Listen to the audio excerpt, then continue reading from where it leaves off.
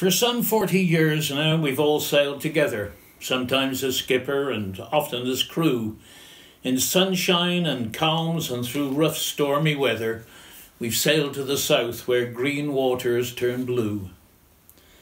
All the stories and anecdotes trip off the tongue, of that one close encounter we had with the whale, of the bottles we've emptied and the songs that we've sung, and the longer the time that's gone past, then the taller the tale. Remember the night we made passage to France. Poor Fred was so seasick and John lay and snored. And when Roger sang right through the Pirates of Penzance, we debated which one of the three should be first overboard.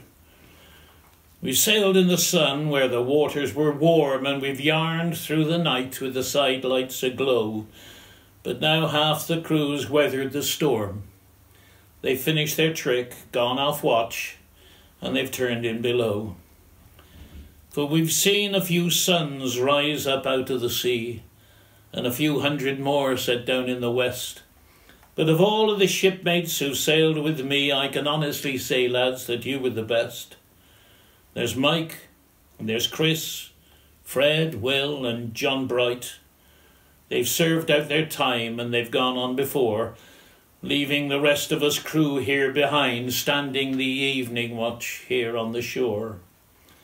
And when my life reaches the end of the road, we'll all meet in the sunset on that final quayside, and we'll let go the warps, see the anchor is stowed, and we'll sail down the ebb at the turn of the tide.